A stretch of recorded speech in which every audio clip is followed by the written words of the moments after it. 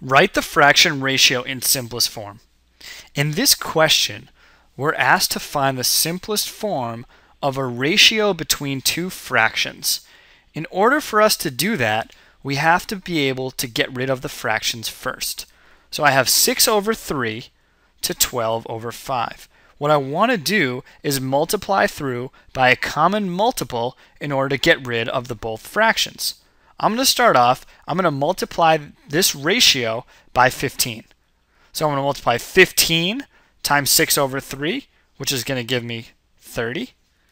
And I'm going to multiply 15 times 12 over 5, which is going to give me 36. Now that I have this ratio without fractions, I can simplify it the way that we normally do. Can I divide 30 and 36 by a common factor? Yes, I can divide both of these by 6, and that's going to give me a new ratio of 5 to 6. So the ratio of 6 over 3 to 12 over 5 in simplest form is going to be 5 over 6.